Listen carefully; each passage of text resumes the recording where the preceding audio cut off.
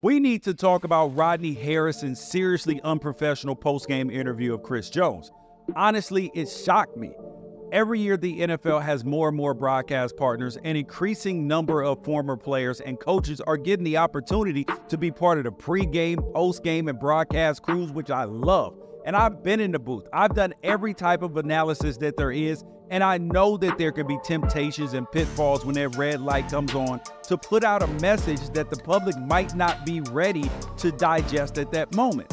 But Rodney Harrison, though, he shouldn't be that guy because he's been a part of NBC's coverage for almost 15 years now.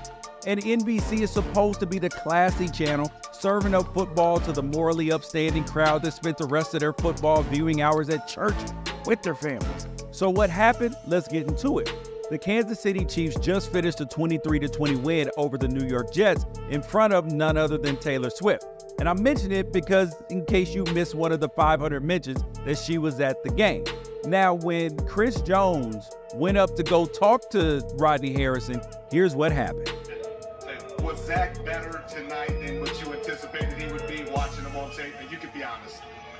Honestly, if I'm being completely honest, we knew it was going to be a battle. He's continued to get better week in and week out, and he's continued to lead week in and week out. But watching that tape, man, you got to look at this dude and say, oh, he is garbage. Like, we should really tear him apart earlier. Like I said, Zach Wilson is special, man. You just got to give the guy time. You know what I mean? Wait. Did you say Zach Wilson is special? I was like, bravo, Chris Jones, good job. But damn, Rodney. Look, nobody thinks that Zach Wilson is out here tearing up the league. He got replaced by Aaron Rodgers this season. The Jets knew he wasn't going to be the guy in 2023, but he just put together a good enough game to keep the Jets within striking distance against the Super Bowl champions. Was right then and there really the time to be calling this man garbage? And if you're going to call a player garbage, what do you need Chris Jones to agree with you for? You have a platform. Call the man garbage on your own time.